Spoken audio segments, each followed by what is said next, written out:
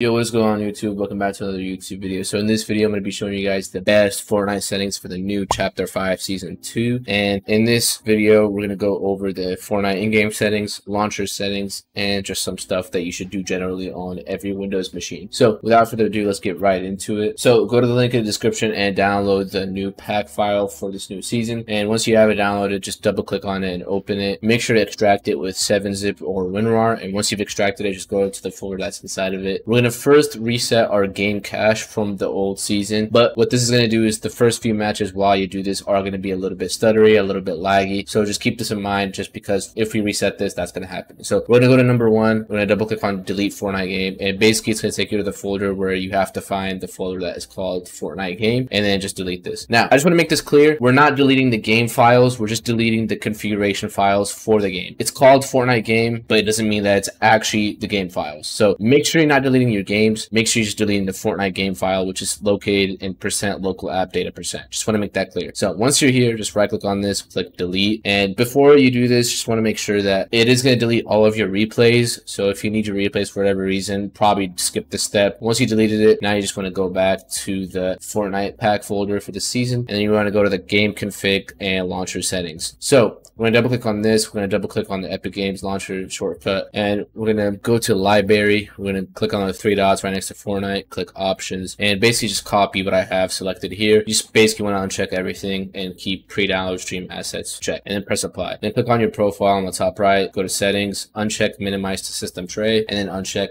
run when my computer starts, and then scroll down and then uncheck the desktop notifications, and then go to Fortnite, click on additional command line arguments, and you basically just want to make sure this is empty and unchecked. The reason for that is just because these do nothing. So a lot of these YouTube guys tell you to put stuff in here whenever the developers completely lock the game from any command line arguments. Go back, we're going to basically launch the game just so it builds the new configuration files, and then we're going to replace the configuration file with the one that we have in the pack folder. So launch your game, and once it's loaded up, come back to this video. Alright, so once you have the game open, all you want to do is just basically close out of it. Right now it says that I'm in the queue, just ignore that. This is just the first day that the season drops, so there's a lot of people that are in the queue right now. But what we're going to do, we're going to close it, click and confirm, and then go back to the pack folder, and then we're going to copy this game user settings.ani file. So right click copy, and then you want to click this address bar at the top, type % local app data %, press enter, go to Fortnite game folder, go to saved config, Windows client, right click on the blank space, click paste, and then click replace the file in the destination. And now once you've done that, you want to double click on here, scroll all the way down, and just make sure these settings are all basically set to 0. View distance you can change in game to whatever you usually use, but leave everything else on 0. Now frame rate limit, change this to whatever you usually use. So if you're on a 240 Hz monitor and you get 360 FPS consistently, cap 360. If you're on a 240 Hz monitor and get 240 FPS consistently, cap 240. Basically simple as that. And then your desired screen width and height, you could change this depending on what resolution you're using and what your native resolution is. For me, I use 920 by 1080, so this is fine, and I use 144 FPS because I have a 144 Hz monitor. So once you've done that, click file and then click save. You can close out of that now. Now we're going to go back to the pack folder, and we're going to go to number 3, which is going to be the GPU optimization. So this is really important. You want to make sure you identify what graphics card you have. You either have an NVIDIA graphics card or an AMD graphics card. If you have integrated graphics, you could pretty much just ignore this step and move on. But for NVIDIA users and AMD users, just follow this. So generally, you want to be using the latest drivers if you are just watching this video and if you're on a very old driver. However, if you're using a driver right now that has worked fine and you're having issues with it, just stick to that driver. Updating it is not really going to help. So if you have no issues, just stick to whatever driver you have. For AMD, you probably would want to use the recommended drivers. Depending on what games you play, they usually have bug fixes here and there. So recommended for that. But once you've done either one of those, I would recommend watching both of my guides where I go fully in depth for both NVIDIA and AMD. You can watch those on my YouTube channel. But for this video, we're going to keep it short and simple. We're going to close out of the Epic Games launcher, and we're going to do NVIDIA since I have an NVIDIA graphics card. So once you're here, just double click NVIDIA and then double click NVIDIA profile inspector. And all you want to do is we're going to drag that Fortnite-Zilly NVIDIA.nip into the profile inspector, and then press OK, and then press apply changes, and then scroll down, and you want to find CUDA force P2 state. Make sure this is off, and then scroll down even more and make sure R bar features and R bar options are set the same as I have it right here. Once you've done that, press apply on the top right, close out of this to go to NVIDIA control panel by right clicking on your desktop, go to adjust image settings with preview, and make sure the middle one is selected. Use the advanced 3D image settings and then press apply. apply, and then go to manage 3D settings, scroll the way down, and just make sure you have the same settings as I have right here. Now I just want to make it clear, you might be having only low latency mode on off or ultra. If you're on a laptop, you could test both and see which one you like best, but usually it's either off or on, just because ultra is going to give you FPS drops. So I would recommend testing that out, especially for people on desktop. You can also test off and on. Some people end up getting FPS drops while it was on just because there is reflex in Fortnite, so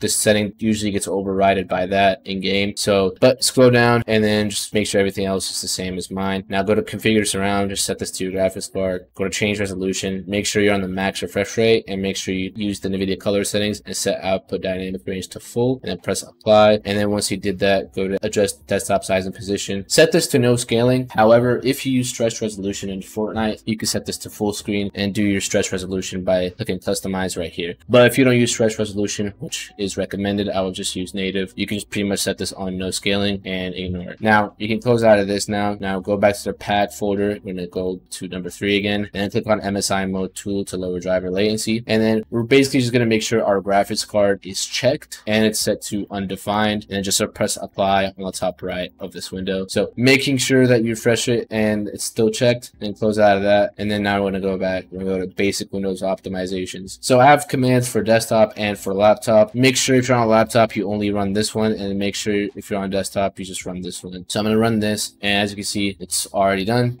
Just press a key and it'll close out. And this one right here, disable Windows Defender, this is really important. Disclaimer, this is going to disable your antivirus within Windows, and the reason for that is just because Windows Defender completely destroys your FPS and it uses a lot of background resources. So if you care about security, probably leave this alone, but if you care about performance way more than security and you're smart on the internet and know what you're doing most of the time, then you can disable this. So all you want to do is just right click on this, click extract here. It's going to ask you for the password. The password is literally just Zilly with the X capital, and then press OK, and just double click on here, double click on here, double click on dcontrol.exe, and just click disable Windows Defender. Now once you've done that, this will turn red, and then anytime you want to use Windows Defender again, just click enable. I go way more in depth on this on my Windows Defender video, so you can watch that. But now we're going to go back and we're going to close out of this. We're just going to do normal Windows settings. So to do that, we're just going to click on the start menu, click the gear icon, and we're going to go to system, scroll the way down, go to graphics settings, turn off hardware accelerated GPU scheduling. And the reason for that is just because as of right now, just don't use it, just because it either reduces your FPS or it gives you no performance benefit. So I would just leave this turned off. Go back, go to power and sleep, go to additional power settings, and then right here you can either or use ultimate performance power plant or high performance. So just pick whichever one, close out of that, and then we'll go to storage, make sure storage sense is off, then go to notifications and actions, basically turn all these off because they're pretty much useless and they're going to annoy you while you're gaming. Shared experiences, same thing, and then we'll go to home, we're going to go to apps, we're going to scroll down and just basically uninstall anything here that you do not need. This is really important just because we want to have the least possible programs running in the background to have the best possible latency and the best possible FPS. Go to startup, disable anything you don't need in here, and then go back to home, go to gaming, go to game mode. You could turn off game mode just because game mode does do the same thing as hardware accelerated GPU scheduling. It either lowers your FPS or it does nothing. However, if you're on a quad core CPU, so usually this is i3s or Ryzen 3s, somewhere around there, or an old i5 or an old i7. If you have a quad core CPU, you might want to test on and off with this, but usually you just want it off for most modern PCs nowadays. Xbox Game Bar, same thing, always turn this off. This is terrible for performance. Go back to home, we're going to go to privacy. Basically everything here you're going to disable except microphone and except camera, but everything else disable, as it will reduce your system usage, reduce your RAM usage, and basically just make things a lot smoother, snappier, and faster. Go back home, and then we're going to go to network and internet, and then we're going to go to change adapter options. Going to double click on Ethernet, and then speed, you want to make sure this is on 1.0. If you have anything lower than this, then you have a problem with either your Ethernet cable or an outdated network adapter driver, or your router doesn't support gig connection between your PC and the router, which is a problem, and that means your router is terrible or you're using the wrong port on the router. So double check this, but once you've done that, go to properties, uncheck everything here except Internet Protocol version 4 and QoS packet scheduler. But everything else you can uncheck, and then press OK, press close